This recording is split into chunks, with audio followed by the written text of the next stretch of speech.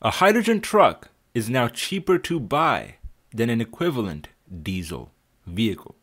Yes, folks, that is exactly what we've learned from one of the very first customers of Nikola Motors' hydrogen fuel cell truck, which went into production just last quarter.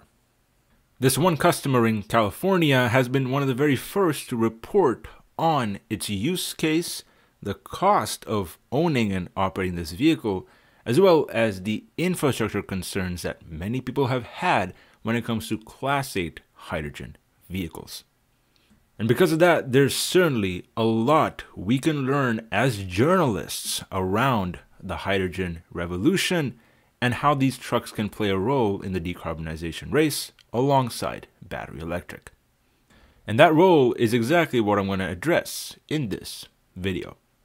But as usual, folks, before we get into it, make sure to drop me a thumbs up and hit that subscribe button if you haven't already. First things first, folks, let's understand some numbers that Nikola Motors just released around their production and delivery for their hydrogen electric truck.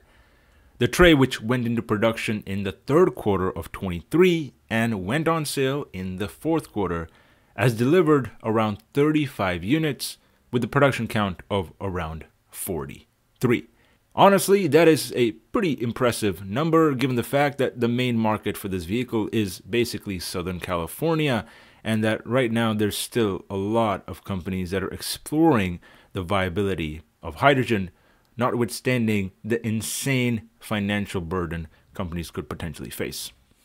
And as for why exactly I say that, well, because hydrogen is obviously very expensive to run, buy, and maintain right now.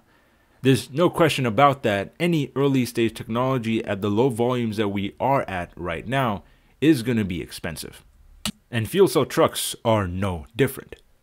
But that does not mean it's not worthy investing in these technologies at an early stage and to bring much better products on the road, which certainly benefit the trucking industry much more than they ever will in the consumer business. And that benefit is being vividly realized by a handful of the early customers of the Nikola Tre FCEV. Bill Hall, who left his job as a senior marine engineer at the age of 59 and started his own container logistics business, has been one of the very first companies to purchase the Tre at a price of almost $250,000 after incentives. And at that price, Bill says that this vehicle is competitive with equivalent diesel trucks that the company was shopping for at that same time.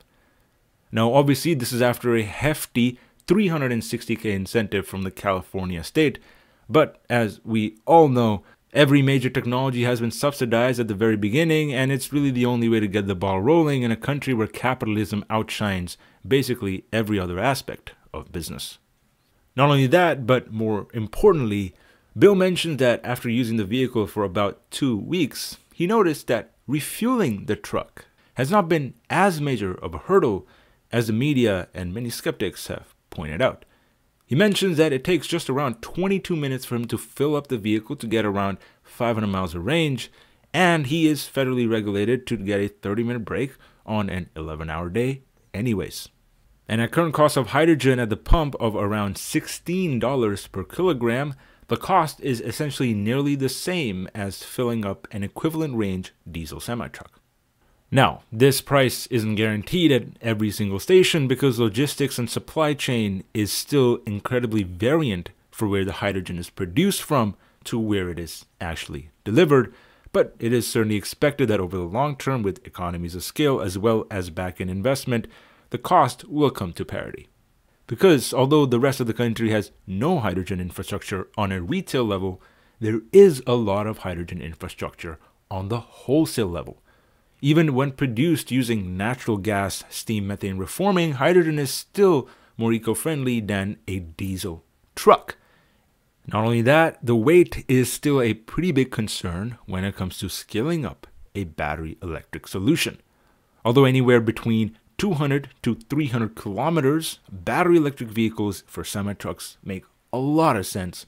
Anything over that for over-the-road or long-haul, hydrogen will make a lot more sense from a financial, safety, and even cost perspective because of the significant drop in powertrain weight.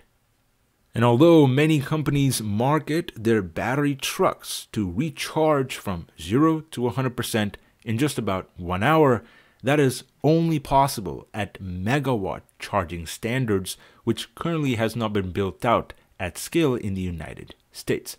Currently, with CCS, it'll take anywhere from 90 to 120 minutes to fully recharge a battery electric truck, not accounting for the buffer that many companies have to set to increase the longevity of the pack.